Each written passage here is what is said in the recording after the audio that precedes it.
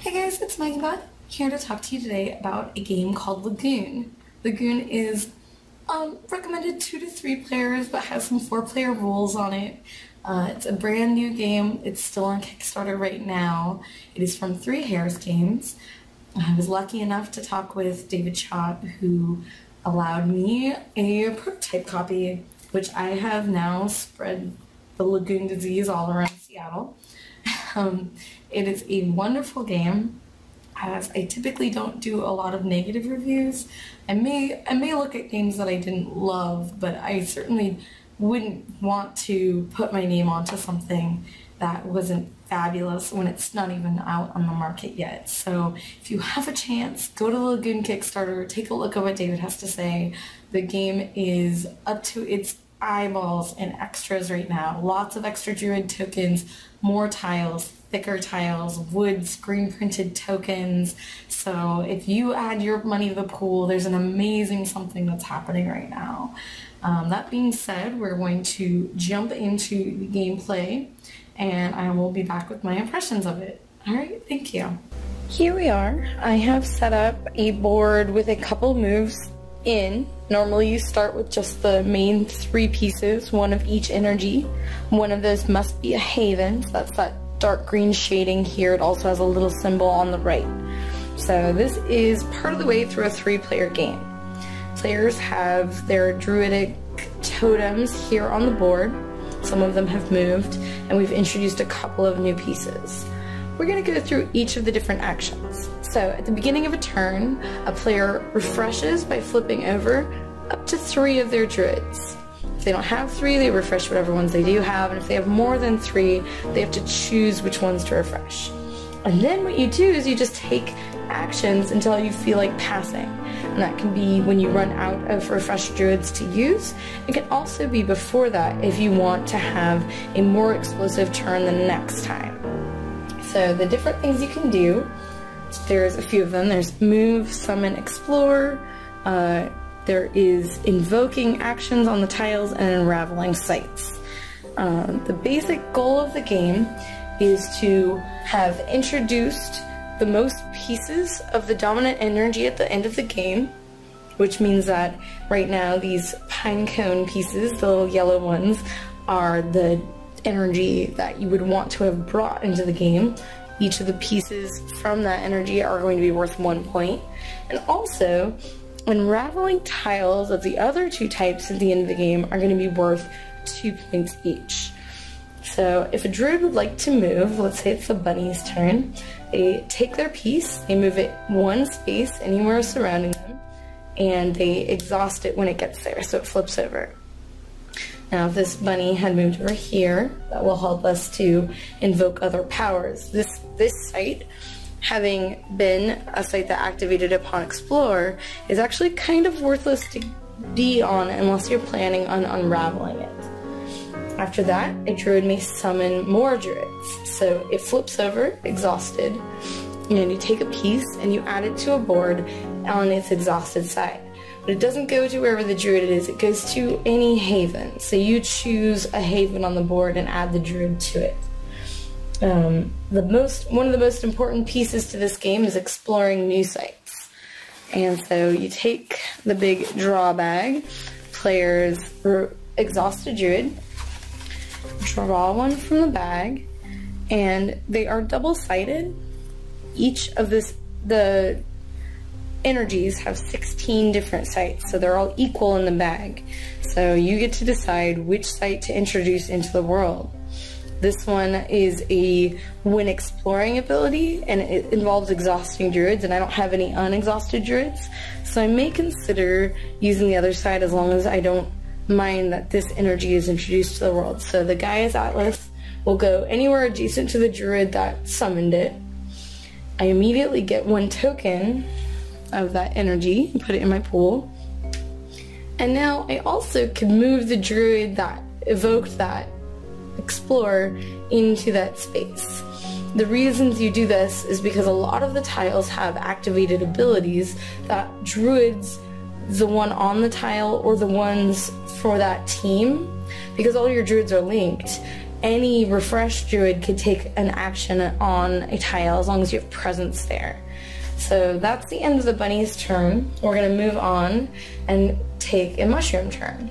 So here are my mushrooms. So the next kind of action you can take is an invoke action. So Solitude's Nest says move one of your refreshed or exhausted druids 1 hex. So in order to use that, you exhaust your druid, and you can take one of your druids. It doesn't have to be on the same space, it could be on the other space. Take them and you move them 1 hex. So a lot of these chaining together of abilities are going to be really important in the game, because now I've actually made it where I can move any unlocked site to any space. Unlocked sites are places that aren't encumbered by being surrounded by tiles. It's kind of like Hive in that way. So like this unlocked space, if I wanted to, I could move that unlocked site to any space on the board. That's a huge ability, huge outcomes. There's a lot of combo setup there. And the last thing I'll talk about, I'm not real well positioned for it, so let's affect the board just a smidge. Okay, so I played around with the board just a little bit. So to show you an unravel action, you're going to look at where your druids are set up. So let's take a look at the bunnies. We have 2 of them on these outside pieces here, the yellow energy. And in order to unravel a site, you're going to need 3 energy of one type. And if you have multiple druids on one site, it still only draws 1 energy from that site, no matter how many druids you have on it. So if you have 3 blue and you have a refreshed druid on the yellow side, so now we've primed him to be able to unravel this site. A druid exhausts itself. It counts how many sites of the opposite type of energy it has, and if that number is 3, this site will be taken from the world. The druid that unravels it is exiled back to your pool, and any piece that was on it before gets exhausted and placed onto a haven. Now, let's say that the rabbits were close. They had 2 spaces of that matching energy, but not the 3rd one. Then the last thing you can do, you can discard seeds of an energy to enhance the effect. So if I only had 2, I still wanted to unravel this, I just need to discard 1 seed of that type. These seeds are worth points if they're the dominant energy at the end of the game, but otherwise, they're really good for throwing toward unraveling things later. These are all the actions you can possibly take.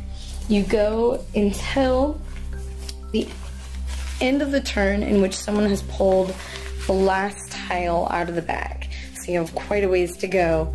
The game lasts about 40 minutes or so, some really fun, deep thought, and some cool political aspects. Now let's go over what I thought. Hey guys, I'm super glad you got to see what the game looks like. It has a very political feel, and it also changes a lot turn over turn. So there is no video out there that's going to really show you what the game feels like. But you can certainly make your way over to the Kickstarter page, give them your hard-earned money, or if this is many months in the future, you should go down to your local shop and pick up a copy. They have all the extras in the world at this point. They have big old thick tiles, they've got wooden and screen printed pieces, they have a lot of extra druid totems, so there's going to be moons and owls and dragonflies. They didn't go for my mole. I would have liked to have a mole, but as my coworker said, they have a bunny, which I guess is close enough. It is a wonderful thing with a kind of sad theme. I'm not a theme girl. It doesn't need to be there for me to enjoy a game. But now that I've read about it, it's about the splitting of this ancient world and this perfectly balanced energy, and as humans we've come in and disrupted that, and now we're in this vie for power, of course, so it's this big old power grab game. And I think of druids and I think of combining with nature, but apparently we are bending it to our will. So, as far as 2 versus 3 players go, 2 players is very confrontational and there's a lot of back and forth, sometimes with decisive wins. And in a 3-player game, there is room for a sneaky win as well as just domination from the beginning and wiping out anyone that comes near you. um, Fantastic game. Go try it, come play it. Visit Three Hairs Games website and come visit me on Twitter. It's at Maggibot. Subscribe to me here on YouTube, and I'll see you guys next time. Bye.